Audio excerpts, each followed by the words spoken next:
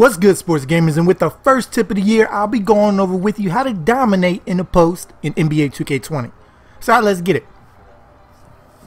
First, I'm going to go over the most necessary skill, and that's how to enter and leave the post. To get into the post up position, you hold the right trigger when you're down low and the player will turn his back to the defender. And then to turn around and face up, you simply let go of the left trigger.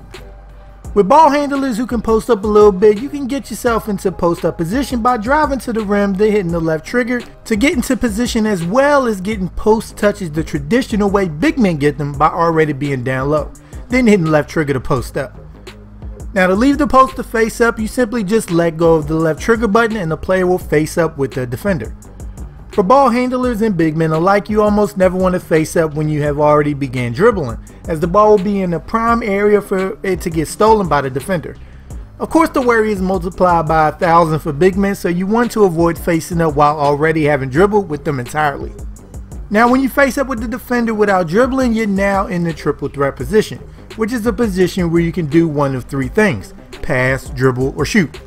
Defending somebody in this position, you know how nerve-wracking it is because he has multiple ways to beat you from here, and you feel vulnerable. Guys who have a respectable shot can find a lot of success with this, as the defender now has to decide should he play up, back, or whatever. Somebody like an Anthony Davis or Karl Anthony Towns is nearly unguardable from this position, as they're able to use their money jumper and speed to keep the defender off balance, which can negate your opponent having a strong bruiser type defender down low, as defending somebody with a nice face-up game makes him use his lack of speed instead of banging into a brick wall. Next move I'm going to go over is post pivot, which changes the direction your player is facing in the post. And you do that by holding the left trigger to post up, then aim the right stick up. You can do this whether you have dribbled the ball or not. This can help protect you against extra defenders coming over and losing the ball by shielding it with your body, giving you extra time to get a pass off. Next up is learning how to dribble to the middle of the court. You do so by holding the left trigger and now the right trigger. Now follow me here. You then aim the left stick towards the middle, then let go of the left trigger, and your player will launch off the defender towards the paint in hopes of getting a clean path to the rim. Once you spin, it's you versus him. You're no longer in the post, so your arsenal of layups, dunks, and such are available to you now as well. That I will also make a video on how to attack the paint soon enough. But you can combine your steps, spins, and such off driving to the key if your path gets walled off, so remember that. Here George was able to get the drop on Danny Green and use his space once he got by him to get an easy score. Davis wasn't able to get a clean blow by on Harold, but he gets a good enough look that causes the user defender to be unable to distract the shot. Next, to drive baseline. Driving to the key and baseline are similar, so they should be easy to remember. To go baseline, you hold the left trigger as well as the right trigger again. Then aim the left stick directly at the baseline, so that means up on 2K view. Then let go of the left trigger and your player will spin baseline. On this baseline attempt, I threw in a pump fake, which I'll go over later, after getting good position on my drive to get the user in the air, and I was able to finish. Here Davis gets the same type of animation and gets a foul on the play. And here Durant gets a clean escape from Justice Winslow to put Bam on the poster. Next up is the drop step. Its purpose is to box out the defender guarding you as you spin around, as you use your body to shield them off to get a shot off. And to do so, you hold the left trigger, aim the left stick left or right towards the hoop, then tap X or square on PlayStation on your controller.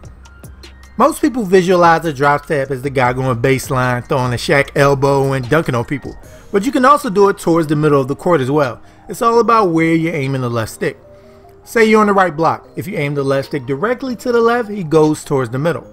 Now if you aim it up, he goes baseline, and the reverse is so on the left block. You want to slide your finger to the direction you want to take the drop step after backing down the defender in one continuous motion, aka not lifting up your finger. Performing either direction, you obviously have to hit the shot button again while he's doing his animation to complete it, or else he will do a pump fake. Here's what happens when you forget to hit the button again and he does the pump fake accidentally, then you quickly go back up with it. Here's a more streamlined version with Embiid going up against Cauley Stein.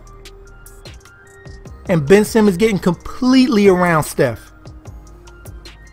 Also notice how Porzingis' defender completely gets pushed out the way when he does his drop step. Now for the spin or drive step back. To do this, you hold both the left and right triggers, then move the right stick directly to the left or right quickly. The left or right determines whether you're going to fake a spin or a drive to the hoop before you step back. There's 3 different step back moves from the post in the game, but the drive step back looks like the other 2, so you really only need to know this move. You may only want to use this with guards though because of their shooting off the dribble ability and the drive option that presents itself here if the defender overcommits. Against the user it's more effective because of the, like I mentioned, driving opportunity if they get antsy and jump thinking you're going to shoot. But against the computer you should generate enough space. If your shot is quick enough, you'll be fine getting decent shots off of this. Now for the aggressive back down. To do so, you hold the left trigger and right trigger, then move the left stick towards the defender and watch as your player tries to big man his way to the hoop.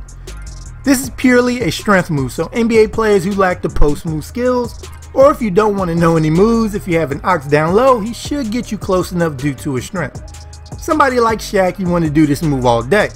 Or if you have a clear mismatch down low, it's funny watching how fast you can push a weaker defender under the hoop. Again, Porzingis dominating as he pushes the defender almost under the hoop with the aggressive back down before executing the drop step. And it be making Klay Thompson look like a little boy. Notice how much faster he's able to push him underneath the hoop. Next is the post layup. To do so, you hold the left trigger, move the left stick towards the hoop, and hold the right stick up to the left or up and to the right. Your player must have a decent layup rating to fight through the defender's contest on this. Now let's talk about how to do the post hook. You hold the left trigger and while letting go of the left stick, move the right stick up and to the left or up and to the right. And whichever direction is going away from the basket is the side he will attempt the hook going away from the hoop. Now for the post fade. You hold the left trigger and aim the right stick down and to the left or down and to the right, and the direction you pick selects where the player will fade. The fade is a specialty of non-big men to get their shot off in the post. Wade was a fan of it, Kobe, KD, all of them. And of course the greatest post fade of all, Dirk. You want to pull it off when you notice you got the defender going backwards due to you backing him down. You see with Durant, as soon as I get the defender moving backwards, I hit him with the fade and they have no way of recovering. Now for the post shimmy hook. Hold the left trigger and without touching the left stick, hold the right trigger and then move and hold the right stick up to the left or up and to the right. The shimmy buys you a little bit of time to get your hook shot off. This mainly should be used against the computer. You see the computer takes a minute to react to the Shaq hook and he gets a wide open shot. They will react about a second too late to properly contest the shot every time. And next is the post shimmy fade. The Dwayne Wade staple is performed by holding the left trigger and while letting go of the left stick, hold the right trigger and move the right stick down to the left or down and to the right. Again, these are mainly used versus the computer as it's quite easy to guard as a human. Next up is the post hop, which you perform by holding the left trigger and hold the left stick to the left, right, or down. Then tap X or square on your controller, and your player makes a big leap whichever direction you aim towards. You also want to make sure to hit the shot button again before the animation is finished or else he will pump fake. Now to pump fake in the post. All you have to do is for every shot that requires you to press square X twice to finish it, don't. And any right stick shot, let go before he finishes the shot and he will end up pump faking it. And to perform an up and under, hold the left trigger and as soon as your player fakes, move the right stick again and your player will perform an up and under move. And lastly, the post dunk attempt. You want to hold both the left and right trigger buttons and then aim the left and right stick up. You want to attempt this when you're right in the restricted area. Sorry people, I hope I was able to help you out, and if you have any questions, don't hesitate to ask in the comments down below. Of course, introducing badges, different ratings, and animations can help or hurt each move, but I wanted to go over the basics first before I get into the more detailed post-game videos for you guys. So stay tuned here for more NBA 2K20 tutorials. and make sure to subscribe to the channel if you haven't. And once you're with us, hit that bell icon at the bottom so you don't miss anything we put out. I'm Chris. Thank y'all for watching, and be good, y'all.